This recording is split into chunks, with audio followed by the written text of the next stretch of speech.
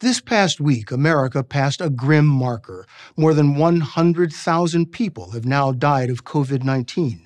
Until there are new drugs available to treat it, experimental therapies remain the only option. One currently being tested at numerous hospitals is actually very old, more than 100 years old. It's called convalescent plasma therapy.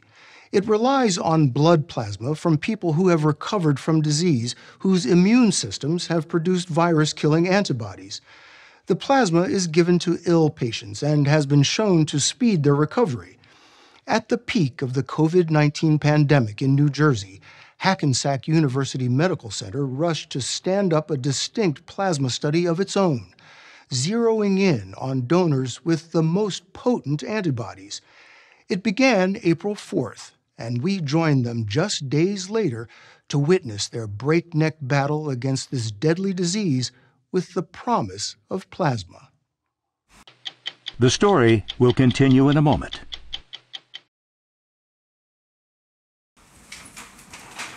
It's early evening in Hackensack, New Jersey, just a 30-minute drive from Midtown Manhattan.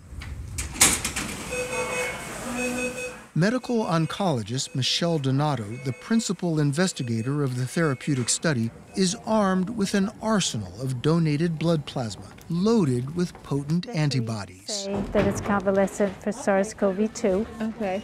Dr. Donato is engaged in an all-out battle to save patients who have been flooding the hospital for 2 months now He's really sick. from the relentless onslaught of the killer virus. We're going to give you the plasma, okay?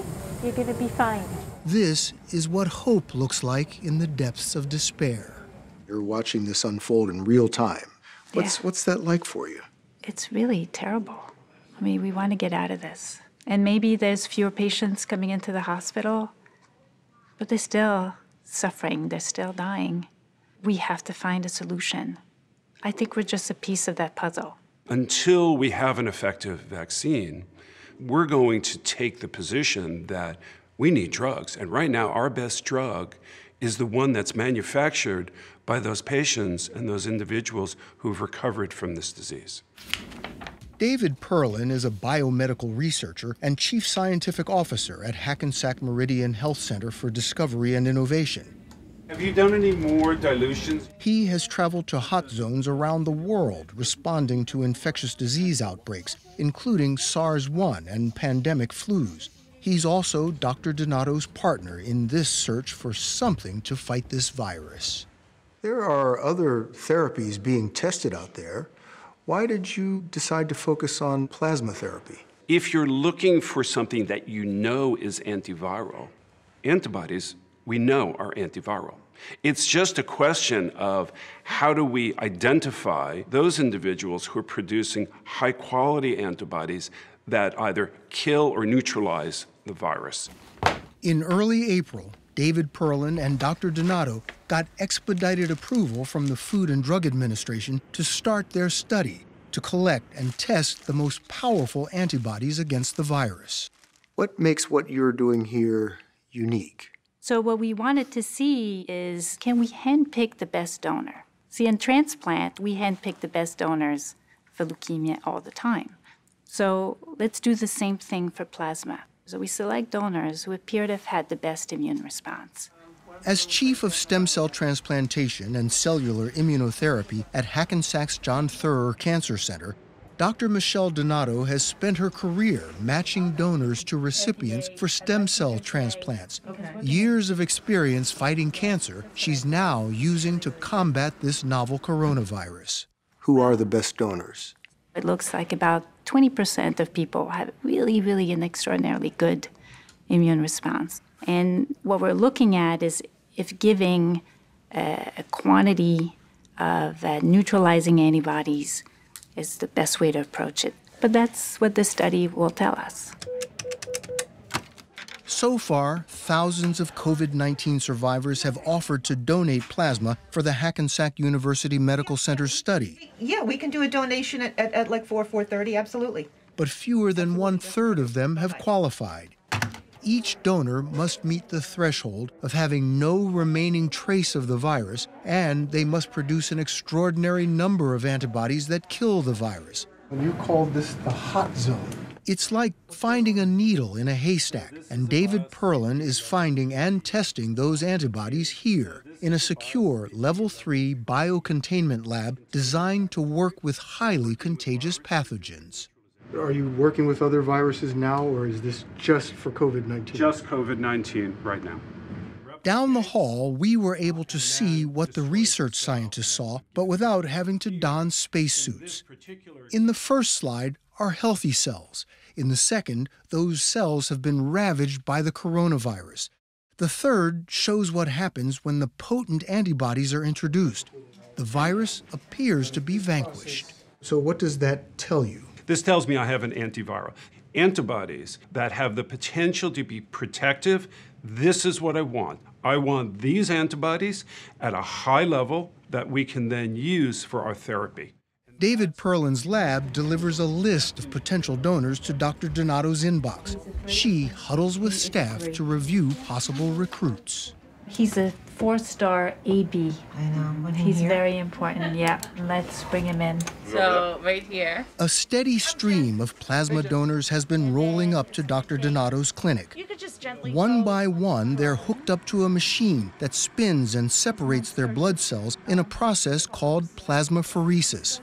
What's left is this gold-colored liquid, plasma.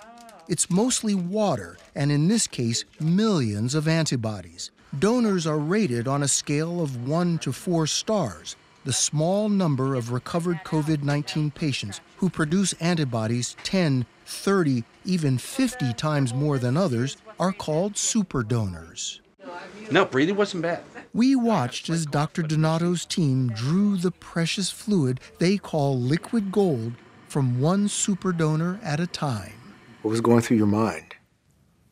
Gosh, I hope his vein's good enough. The basics. The basics. We met some of her super donors. Each had different COVID-19 symptoms, but they all wanted the same thing, to help. Hey, Bill. Hello there. Dan Walsh is a retired currency broker. Oh, it's great. Right. Like, it gives me bragging rights to my friends. Say, I saved a life. You didn't do anything today.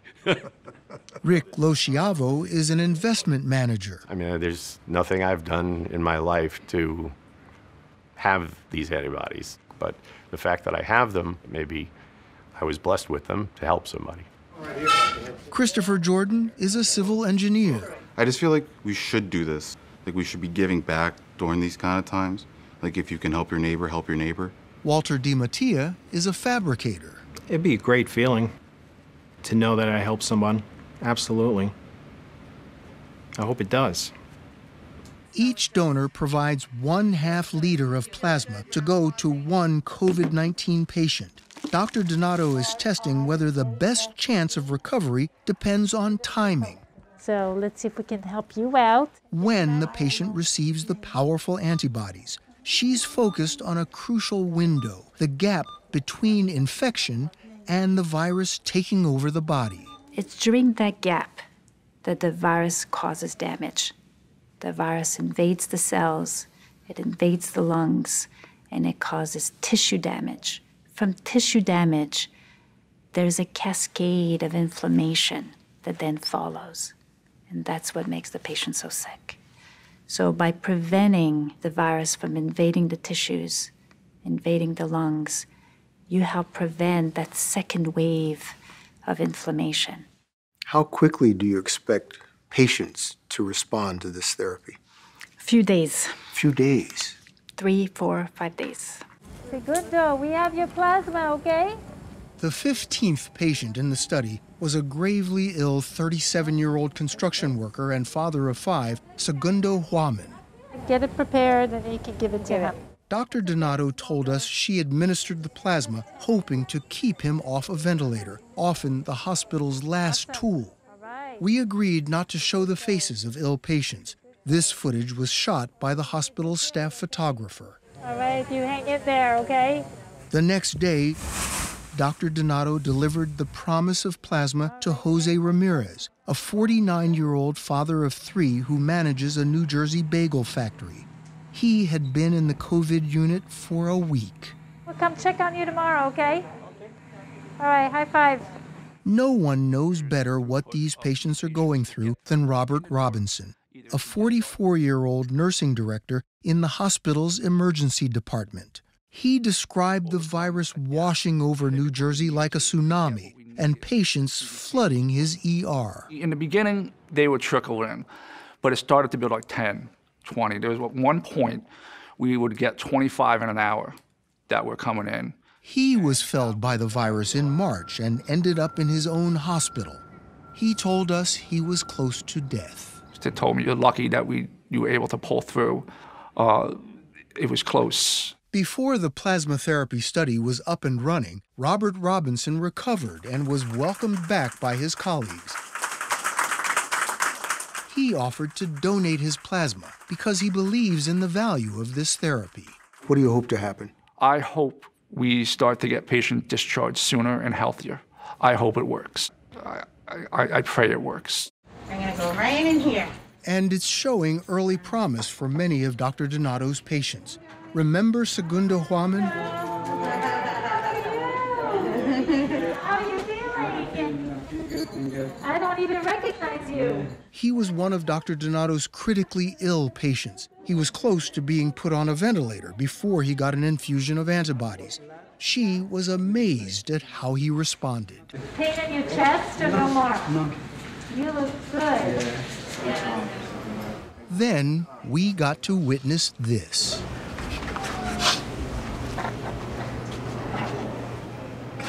Jose Ramirez, the bagel factory manager, spent 11 days in the COVID unit.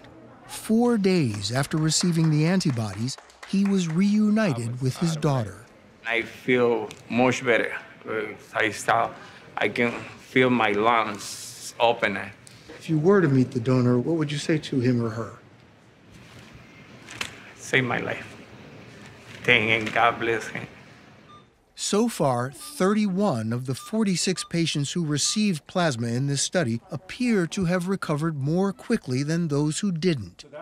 David Perlin cautions the study is a first step and more rigorous trials are needed, but he is encouraged by the early results. You're not seeing that with the general population? Oh, definitely not. I mean, to go from being critically ill to going home is pretty dramatic. We don't typically see that now. Based on what you have seen so far, what does your gut tell you? My gut says that this is going to work. The initial response of the patients is incredibly encouraging. But as a scientist, I'm trained to be cautious. And so right now, this is our best approach. We're going to take it, we'll be aggressive with it, but we'll see how patients respond. For more on our coverage of the coronavirus, go to 60minutesovertime.com. Sponsored by Pfizer.